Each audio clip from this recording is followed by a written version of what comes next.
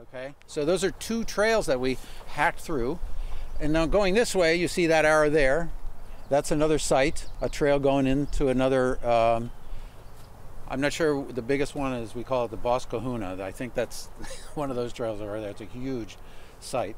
And then if you go down and make a left and walk down a little ways, you'll see another arrow, and that's the final and last access point to one of these sites.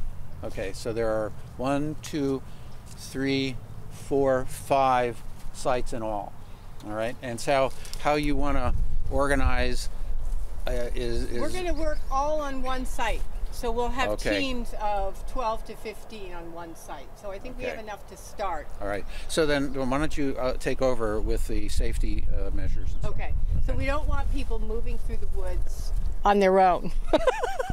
So we're working together. So don't go wandering off into the woods, partially because there's rusty tin cans, and there's all sorts of things that we want to be sure that people are being conscious of. It's a wild place. Plus there are wild animals that aren't used to having all these humans around. So we want to stay contained as we can. So we'll start on one site, and you can choose that, maybe the big site. I can't, Andy, which one is the Boss Kahuna site? Which access? We access it, I can't remember now. Yeah, I think it might be the first arrow. Well, maybe go find it if you need to, and I'll just finish. So the safety protocols are, there are a lot of needles, fewer than there were, but there's still, those are the danger things. There's rusted tin cans. We're not moving tents. You'll see that the area is blanketed with tents, and those are likely to be a lot of needles in them, so we're not going to move those. We've just removed sharps that are, sort of visible. Don't forget the whistle. And if you come across sharps, there will be whistles around in every group. Blow the whistle, and Anne and Catherine will come with sharps containers and tongs and dispose of them. Sharps you will find in plastic bags, we found out. Mostly, they have that orange, there's a telltale orange tag on them, but they're often accumulated in plastic bags. So if you see a plastic bag on the ground and you think, oh, I'm just going to grab that and throw it in your bag, pick it up by the edge and empty it out, make sure that, and then blow the whistle, or get somebody to blow the whistle, and then we'll pick up the sharps, and then it'll be fine. The other details are, it'll feel like we're just picking up the surface stuff, and that's what we're doing. It's all going in green up bags. The city won't collect anything but the green up bags, and they don't want us to move tents. So that is, we're going to have to leave a lot of stuff, but there are some big things that Melanie's been pulling out tarps for, big plastic containers that can be brought out that won't fit in bags, broken chairs, broken tables, the broken people's broken up lives are in there. So can I interrupt just for a sec? be super careful. Yeah, regarding the tarps, the 3 tarps that you see there, they're labeled with signs. One is for scrap metal, one is for the stuff that will go in the green bags, that's the garbage trash, and then there are clear plastic bags where you can put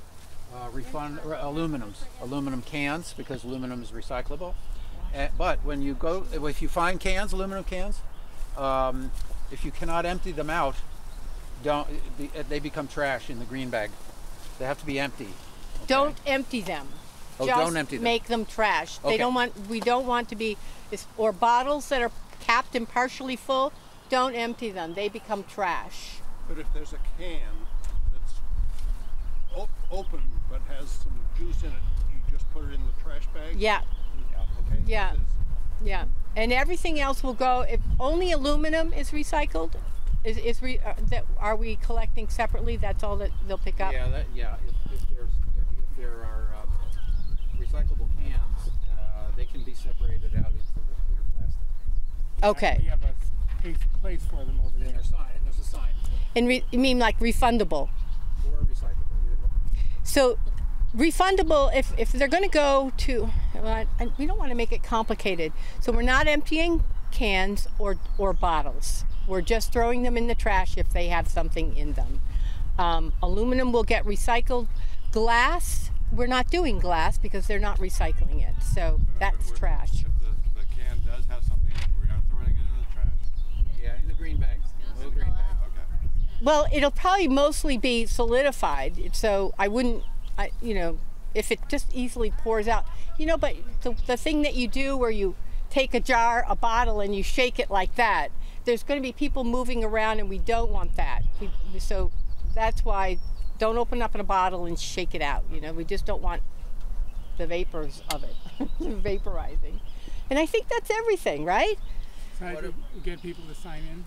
People are signing in. There's a waiver here, plenty of them. Where'd the tongs go to? The, Where did the tongs go? where did the tongs? I think Ann and Catherine have the tongs. No, I don't. No? Blow the whistle and somebody will come pick them up. Where did they go to? Maybe they were there somewhere. They were around. Anyway, they'll turn up. So that's. They're there. And there's this here. And there's a grabber. Sticker. Hi, Cheryl. You made it. All right. So I think that's. So Greg and Andy, go take this group and get started. If you have signed in, then stay together as a group. Sign your waiver. Make sure you have gloves. Yeah. Grab some green plastics. Everybody should have at least plastic. one plastic. We have green. safety glasses too, right? Where are those? Yeah, there are safety glasses. Hi, Cheryl. Hi. How are you? I'm good.